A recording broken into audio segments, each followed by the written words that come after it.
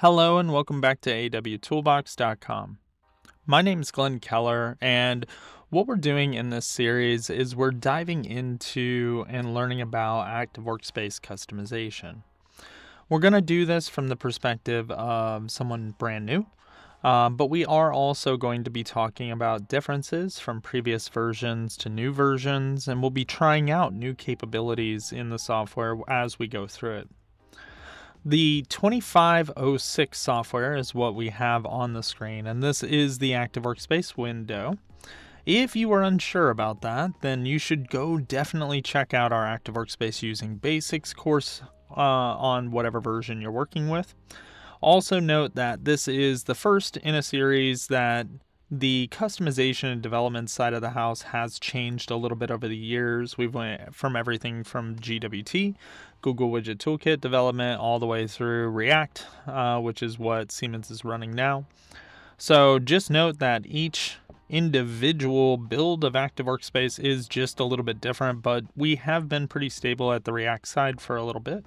And most of the development in this series is going to be basically interacting with and tweaking out-of-the-box components to achieve tasks. Now, there are others that go deeper into custom development and those types of things.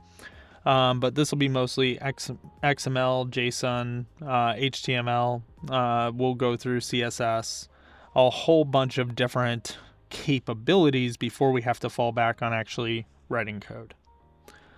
So in here, we are going to use the developer environment in Active Workspace, but we need to understand where that is and how it lives. So in this video, we're going to dive in and open up the infrastructure that makes up this Active Workspace client. In other videos, you've seen us dive into the Rich client. That's an Eclipse-based application, whereas this has its own IDE, kind of like Eclipse if you're used to working with that. So let's just kind of step into this. I'm going to drag Active Workspace over to the side. I have a fresh, upgraded version of 2506. And how I got here is actually recorded in the upgrade, the 2412 to 2506 video and series that we have out there. So definitely check that out if you want to see why we have some quirks with our software in this demonstration. For instance, our TC root will be 2412, and that's just because Deployment Center kept that as a default value in the path, and we didn't change it. So, but it is absolutely a 2506. The cool thing is development hasn't really changed that much since about 4.3. So a lot of the programs, a lot of the executables, the whatever we're running is going to be fairly similar between those versions. In here, let's just kind of get back into this. I've got Visual Studio Code, and I'm going to use this primarily as my editor because it gives me the capability to run utilities and different applications and extensions to help me with the code. So I'm going to say File Open Folder from Visual Studio Code. I do have a tip. I recommend opening this application as administrator, and that way its terminal has administrative rights if you are an administrator. So I'm going to say Open Folder. And where this is installed is inside of your TC root location. If I come into C apps, go into Siemens, and then you can see Teamcenter 2412. It's actually 2506, and I can prove that here in a few minutes. And then if I come in here, I've got my TC root location. And then if you have an Active Workspace client installed, it can be installed in its own standalone folder, its own TC root.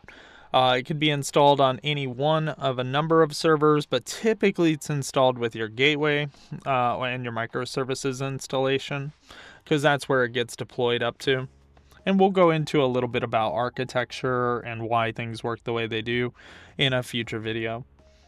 But the Active Workspace, the AWS2 folder, contains the stage directory. And this is the heart and soul of Active Workspace client customization. So what's cool is this directory can actually be copied and pasted elsewhere, and you can use that as your development server. So I could literally take this, copy it, and put it on my desktop and work out of there if I wanted to, so that I don't muddy up the original. Now, for the sake of fun, we're just going to muddy up the original at the moment. Whatever you decide, make sure you open that folder. I'm going to go into Stage, and you can see there's a whole bunch of files in here. When I hit Select Folder, it'll open up in Visual Studio Code, and I can start my development journey. So I typically don't use this welcome screen. I just kind of close it and then let the stage directory, which is over on the left-hand side, guide me in interacting with the files. But you do need to know a little bit about what you're working with in here in order to work effectively. So we've got a couple of caveats in this video. One is that we are starting from the ground up. So what that basically means is, yes, there are some capabilities in the Active Workspace Client that allow you to work with some of the capabilities that we are developing. However, to fully understand how the client is doing what it is doing, you need to understand the architecture behind the scenes. Not only that, but it is important that you go in and understand everything that's going to be developed as you're working in the interface and understand how those changes get back to the system. So again, we're going to be working ground up. Number two is basically that we're going to be working with fundamentals. So we're going to understand each and every script that we typically use.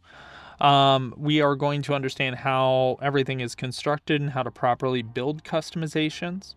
And we're going to explore new things. So I'm going to call this fundamentals. So we'll get into fundamentals. And then 3, we're going to begin to build examples. So we're going to build some examples. So for this series, this will kind of get you up and going with development. You'll learn a lot as you go into the different components that are necessary to build things that go into Active Workspace's client. But it'll also set you up for the next series, which will be getting into, okay, now that we have some examples built out, how do we link those examples to standard use cases? And what are some alternatives in the administrative realm that we could use instead of having to do this, or what do we want to do? So ground up, fundamentals, and then build some examples. So to start with, the ground up view of this is really the stage directory.